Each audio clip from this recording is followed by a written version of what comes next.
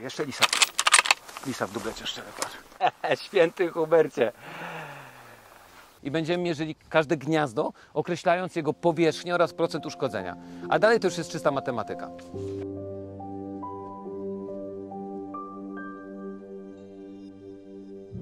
Siemano. Słuchajcie, przyjechaliśmy do obwodu, które kiedyś tak kochaliśmy, nie? Ciągle tu polowaliśmy. A teraz, słuchajcie, nie byliśmy tutaj od zbiorówek. Od zbiorówek. Nie byliśmy tutaj sezon. Dosłownie, jesteśmy pierwszy raz w tym sezonie. Wstyd jak byk, ale tak się ułożyło. Jedziemy teraz potropić, no bo nie wiemy kompletnie co tu się dzieje, nawet gdzie jest. O, skoszone pole mamy ładne, ale przy wiosce samej. Raczej byśmy szukali gdzieś w głębi. Mamy w planie popolować na lisy, no wszystko, na dziki, na lisy, na rogacze. Mamy ostrzał na rogacza, także będziemy próbowali coś powabić. Na pewno jakiegoś lisa spróbujemy. Mamy mały kaliber, znaczy ja mam, a ty? Ja Duży. Duży. Czyli ty na dziki polujesz? Tak. Ja na lisy i na rogacze. Nie wiem, po prostu lubię małe kalibry. Ogólnie fajnie mi się poluje z małych, patrz, tu też jest skoszone. Tu strzeliłem 156 kg odyńca.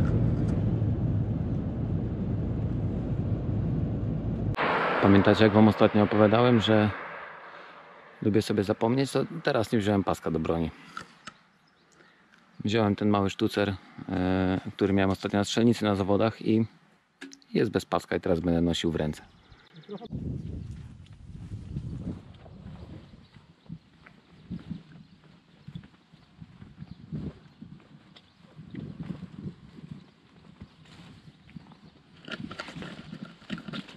Pięknie to jest, pięknie. To jest koza, a to jest na pewno rogacz, ale nie wiem co. Najpierw zobaczę, a potem zobaczymy, czy reagują w ogóle na wap.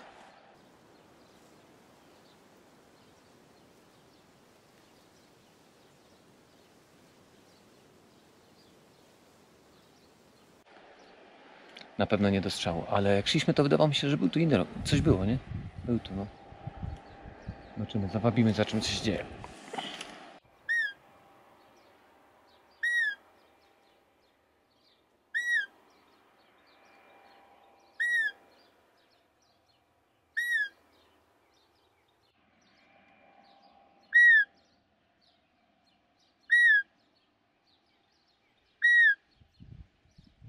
Ładny szóstak, ale to jest starszy rogar, wiesz? Ale to nie jest godny rogar do strzału.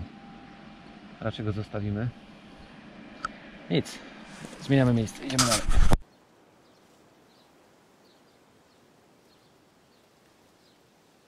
Piękna mozaika pól, słuchajcie, kukurydza, stoi duży rzepak. Mamy między rzepakiem a kukurydzą owiec. I po drugiej stronie tego wału mamy koguty. Super. Trzcinowisko. Myślimy, że z wodą, nie sprawdzaliśmy co prawda. I na pewno są dwa rogacze, także idziemy oglądać co tam. Czego zapomniałeś? No, pastorał i tego. Co tym razem? Pastorał mam, dalmierz mam, nie mam paska do broni. Kurwa. Jak zwykle to zapomniałem.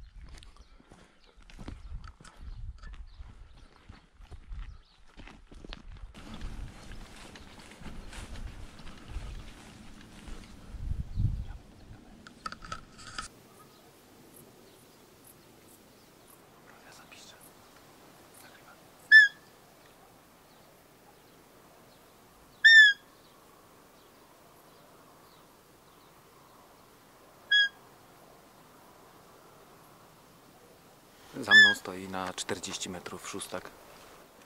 Jest tak pewny swojego schronienia, że w ogóle się nas nie boi. Ale to jest naprawdę ładny szóstaczek, także nie dla nas. Idziemy dalej.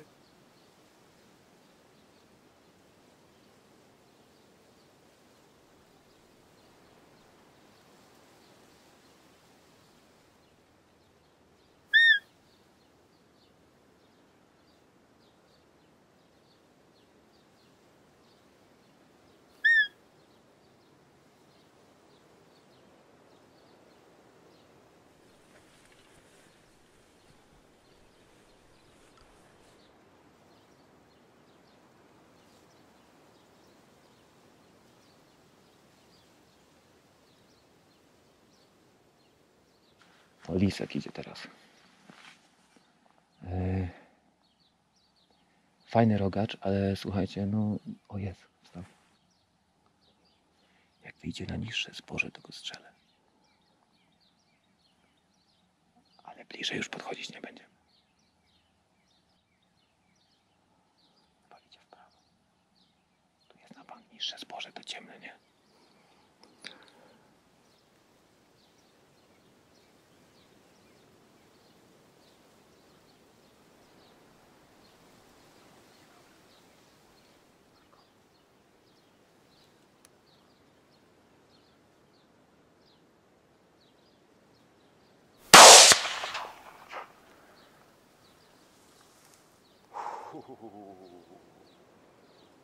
Udało nam się, wyczekaliśmy.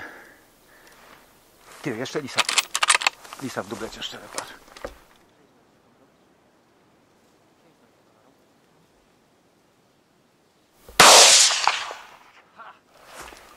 Słuchajcie. Święty Hubercie. Oj. Oj, panie kolego. 180 metrów jest do lisa. Rogacz pisze testament.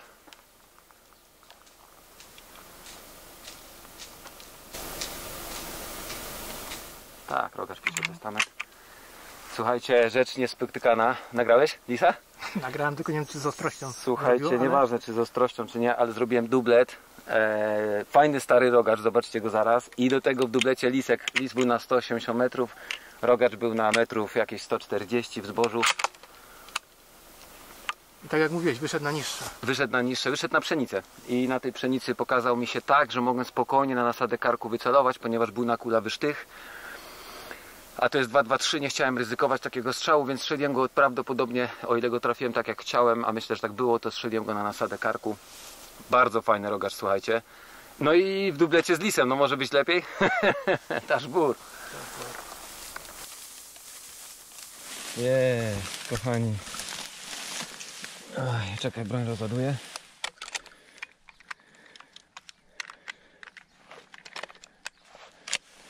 Pusto. O, ale fajny rogacz, zobaczcie. To widziałem, to jest bardzo ciekawe. Widzisz? Jakie ma tutaj takie narośla. Bardzo fajny, ciemny rogacz. Myślę, że to jest starszy rogacz. I gdzie strzał? Tam, gdzie mówiłem. Nasada karku. No, bardzo fajny cap. Słuchajcie, 17 lat poluję. I to jest mój pierwszy w życiu dublet, rogacz, lis. I jeszcze wy to widzieliście. Także, och, jestem bardzo szczęśliwy. No nic, dekorujemy rogacza. I piękna sprawa. Do auta mamy tak daleko, że nie zdążę już rogu wyciągnąć za światła, także... Gratulacje. Dzięki, naprawdę dzięki, że mi to... Jasne, że moglibyście pomyśleć, pierwsze wyjście w tym obwodzie już leży rogacz, ale jest kilka powodów, dla których dzisiaj nie wybrzydzałem tak bardzo, chociaż ten rogacz naprawdę mi się podoba. Zaraz sprawdzę wiek, wydaje mi się, że to jest stary rogacz. Nawet jak nie jest, ma taką formę, która jak najbardziej kwalifikuje go do odstrzału i mi się przede wszystkim podoba i to jest najważniejsze. Natomiast my jesteśmy tutaj tylko jeden wieczór i jeden poranek, a od poniedziałku 2 tygodnie ciurkiem będę podprowadzał dewizowców, więc sztucer do szafy. No niestety, także chciałem skorzystać z tych uroków rui tak samemu, z wami, z Sebastianem. No myślę, Seba, że dzisiaj była fajna akcja, nie? No super wyszło. No. No i co, idziemy podawać na dziki teraz. Święty Hubert cię lubi. Dobra, teraz generalnie to wygląda tak. Mamy uprawę pszenicy, to jest 53 hektary. Numer działki. I jest to szacowanie ostateczne. Szacowania są wstępne lub ostateczne. Na tym etapie, kiedy jest to przed zbiorem, rolnik zażyczył sobie... Pszenica, zima. Rolnik zażyczył sobie szacowania ostatecznego, ponieważ już jak widać zbiera tą pszenicę, tak? I teraz musimy określić kilka parametrów bardzo ważnych. Po pierwsze powierzchnię uprawy, ponieważ nie będzie ona tożsama z powierzchnią wskazaną w zgłoszeniu, bo jak widzisz, część jest skoszona. Nasze pierwsze zadanie będzie takie, żeby sprawdzić, jaka powierzchnia została skoszona. W tym przypadku jest to dość proste, bo mamy tylko 2 przekosy, o ile dobrze widzę. I te przekosy po prostu, albo 3. Te przekosy zmierzymy, szerokość ich, długość określona będzie przez mapę. I wtedy określimy sobie, jaka powierzchnia, ponieważ to, co jest już skoszone, nie podlega odszkodowaniu. To jest jasne, nie? Drugi parametr jest równie ważny, to jest wydajność. I tutaj można to określić w różny sposób, na przykład po prostu ustalić ją z rolnikiem, ale w tym przypadku będzie to bardzo trudne, bo rolnik z nami nie rozmawia, a rzeczoznawca się nie pojawił. Więc nic na oko nie będziemy robili, tylko po prostu zważymy, weźmiemy próbę z metra kwadratowego, po prostu ustalimy sobie ramkę metr, weźmiemy takich prób 4 do 5 z nieuszkodzonych powierzchni, czyli tam, gdzie nie ma żadnych szkód, i po prostu zważymy bardzo dokładną wagą to ziarno i przemnożymy razy 1000, a właściwie razy 10 000. I wówczas otrzymamy, jaka jest wydajność. Ta pszenica jest już sucha, więc tego nie musimy mierzyć, bo ona jest już do koszenia, ma na pewno poniżej 15% wilgotności. Następnie będzie najtrudniejsze zadanie, czyli znalezienie uszkodzonej powierzchni. Normalnie prosimy rolnika poszkodowanego o wskazanie tej powierzchni. No w tym przypadku jesteśmy sami, musimy po prostu sami taką powierzchnię znaleźć i będziemy mierzyli każdą dziurę, określając każde gniazdo, określając jego powierzchnię oraz procent uszkodzenia. A dalej to już jest czysta matematyka. Ewin, gdzie idziesz? A to nie powinno być w wersji rolnika, żeby on pokazał, gdzie jest? Jest w wersji rolnika, żeby on pokazał, ale ten rolnik to jest myśliwy z naszego koła i niestety jest mało, że tak powiem, przychylny. Chodź, słoneczko. Jest mało przychylny nam i będziemy musieli sami poszukać tej szkody, po prostu. Dobra, kochani, no to zaczynamy od tego, że biorę dalmierz. Bardzo jest ważne, żeby z tego wszystkiego sporządzać bardzo dokładną dokumentację, zarówno na papierze, jak i no, w naszym przypadku jest to foto i wideo, tak? Żeby nie było żadnej wątpliwości. Pierwszy przekos mierzę dalmierzem, ma szerokość 25 metrów. Dobra, chłopaki, zadanie jest takie. Wyznaczyć powierzchnię w miejscu, gdzie jest nieuszkodzone, tak? Czyli tam, gdzie nie ma żadnych ścieżek ani nic takiego, o powierzchni metr na metr, kwadrat. I z tej powierzchni wszystkie kłosy trzeba wyciąć i do tego wiaderka wrzucić i będziemy następnie je łuskać i ważyć, dobra? Kłos. Nisko? Kłosy, wiesz gdzie są kłosy? Górę tylko. I do wiaderka. Dobra panowie, mamy próbę z metra pobraną, to teraz bardzo proszę do wiaderka wszystko wysypać, znaczy do wanienki. No i mucimy.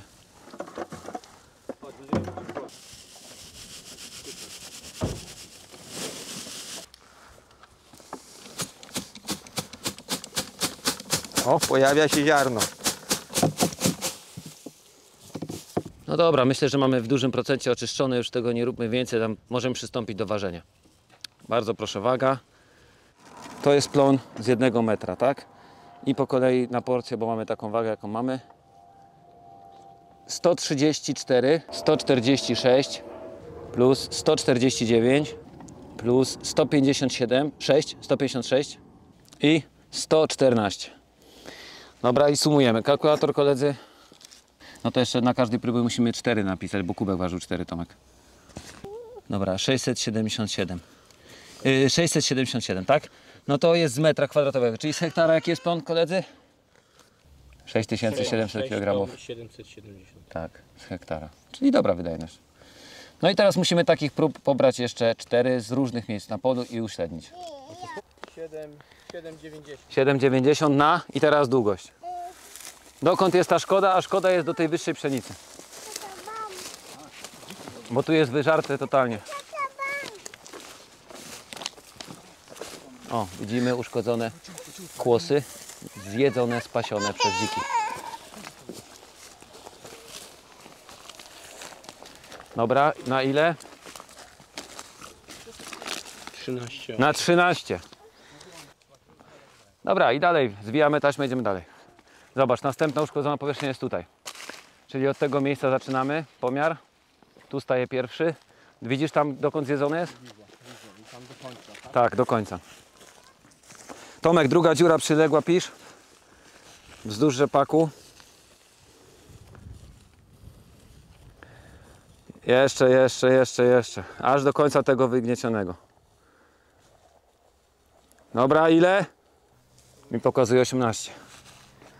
18 pisz, Tomek, jest 18 bez niczego. No 18 Tak, na szerokość. Szerokość tutaj proszę, zmierzcie. No ale jest, no tutaj jest 100%, nie ma dyskusji żadnej. Dobra, ile wychodzi?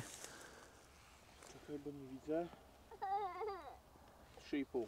No i dobra, razy 3,5 i razy 100%, Tomek. To jest, tu nie ma prawie nic. Dobra, następna dziura.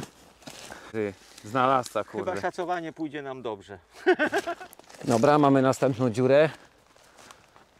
Gniazdo. O, są odchody dzików. Więc nie ma wątpliwości, kto tutaj zrobił szkodę. Co tutaj zrobiło szkodę właściwie? No i musimy tę dziurę zmierzyć. Dobra, to jest pisz, Tomek, 18 metrów na... I tylko szerokość tego zmierzcie. 18 metrów. To jest głębiej. 6. 18 na 6 w 90%. Razy 90%. Dobra. No i słuchajcie, szacujemy już którąś godzinę. Jest nieprawdopodobny upał, jest duszno. Straszna to jest praca. W tej chwili jeszcze koledzy dokonują pomiaru kukurydzy nasiennej. Powiem Wam, że przykra to jest sprawa, bo nie ma z nami rolnika i nigdy nie było na tych szacowaniach tego rolnika. Nie ma z nami rzeczoznawcy, bo miał ważniejsze sprawy, akurat dzisiaj coś tam mu wypadło. Nie miał za bardzo nam kto wskazać tej szkody, żeby było łatwiej szukać. Ale powiem Wam, że to jest taka sprawa przykra, bo to tutaj ten obwód jest obarczony dużymi szkodami, ale właściwie te szkody to powstają na polach jednej rodziny. I przykre jest to, ponieważ jest to rodzina naszych kolegów z koła. Jest to ojciec i syn oraz część gospodarstwa jest jeszcze na mamę. I powiem Wam, że to słabo wygląda. Za chwilę podliczymy wyniki szacowania pszenicy, ale gołym okiem widać, że tam po prostu jest znikoma szkoda. Takich szkód normalnie rolnicy nie zgłaszają. Tutaj w tym przypadku zgłaszane są wszystkie możliwe szkody. Jeśli chodzi o tego starszego kolegę, to jeszcze to rozumiem, bo tak jest. Jak już ktoś ma pewne nawyki, to się tego nie zmieni i nie ma co się tym przejmować. Są ważniejsze sprawy w życiu, ale jeśli chodzi o kolegę młodego, który jest młodym myśliwym, młodszym wiekiem nawet ode mnie, szczerze mówiąc, myślałem, że jako wychowanek koła będzie miał inną postawę, że będzie miał po prostu inną perspektywę tego wszystkiego, że będzie traktował nas, kolegów swoich z koła troszeczkę inaczej. A tymczasem jest fatalnie, po prostu czegoś brakuje, żeby przyjść, żeby spojrzeć w oczy kolegom, żeby wytłumaczyć, żeby może pomóc. Ci koledzy nie pilnują swoich pól, nie pilnują swoich upraw, nie polują tam. Nawet nie pomagają innym polować, bo szacowaliśmy ziemniaki już któryś rok z rzędu, gdzie te ziemniaki są w środku rzepaku, między lasem a rzepakiem, bez możliwości kompletnie dojazdu do nich, nie wspominając już o postawieniu jakiegoś urządzenia, więc jest polowanie tam właściwie niemożliwe. Nie wiem, czy to jest fair, nie wiem, czy to jest w porządku. Każdy rolnik ma prawo zgłosić szkodę, nikt nie oczekuje tego, że nie będzie szkoda zgłaszana, bo jeżeli jest szkoda powstała, należy to wyrównać. Ale takie zgłaszanie wszystkiego po kolei, duża część tych pól już jest skoszona, w ogóle nie ma co szacować, musieliśmy po prostu przyjechać, to stwierdzić. W tym upale palimy paliwo, kupa ludzi się w to angażuje, a myśliwi, bo tak sobie powiedzmy otwarcie, to są myśliwi, nie przyjeżdżają na swoje pole, nawet z nami porozmawiać, ponegocjować, też przypilnować swojego interesu, sprawdzić, czy robimy to rzetelnie. Ja to widzę słabo. Ja uważam, że to jest droga donikąd i to buduje tylko atmosferę takiego niezrozumienia wzajemnego, takiego braku pomocy. I nam odechciewa się polować na tych polach, bo jest to ciężkie, wiecznie są problemy, proszę nie wjeżdżać na pole i tak dalej. Kolega ewidentnie nie jest zainteresowany jeden z drugim, żeby przypilnować sobie tych pól, albo żeby nam umożliwić pilnowanie. No na szczęście jest to margines, to jest tylko 2 kolegów. Z całego koła mamy tylko 2 takich członków. Ale dużo problemów w związku z tym. Także powiem wam, że mi jest osobiście bardzo przykro, bo liczyłem na młodych. Myślałem, że młodzi mają inne podejście.